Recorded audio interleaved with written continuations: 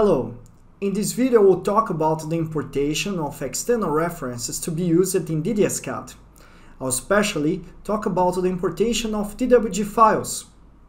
Before we import the files to DDS-CAD, we highly recommend that these files are copied to the project folder. This will prevent that we lose these files somehow. To do so, we come to the menu Insert, External Resource, and copy files to project folder. Then we search for the file. In this case, I will come to this hybrid model and I will copy this ground floor. This message indicates the file has been copied from this first directory to the second one. We just click OK. Important to know that the external reference is just imported to the active model. In this case, it's the architecture ground floor level 1. To import an external reference to this model, I come to the menu Insert, External Resource, and I will select which type of file I would like to import. In this case, it's a DWG. DDS-CAD already opens the Explorer in the project directory, and I will double-click the DWG I have copied to this folder.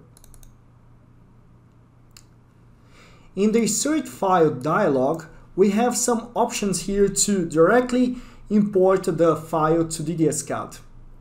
It could be positioned dynamically or automatically adjust the lower left corner of Insert.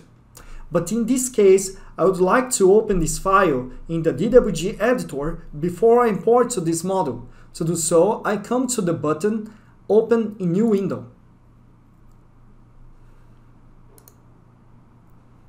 DDS-CAD already indicates in the Explorer that it has opened the DWG editor.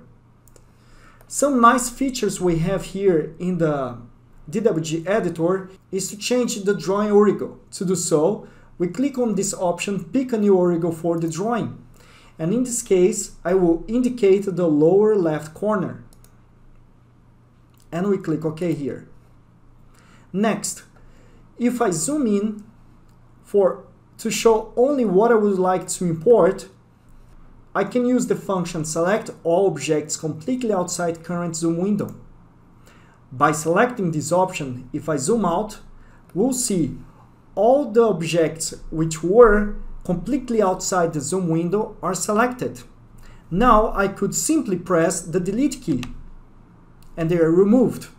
Now to save this new drawing, I come to Apply DWG DXF Changes. And if I would like to keep the original DWG file and just save as, I would select this last option and click OK. And now I can save with another name. This newly saved file is just inserted in the active model. If I would like to see all the external references I have inserted in this model, I come to Import Model Manager.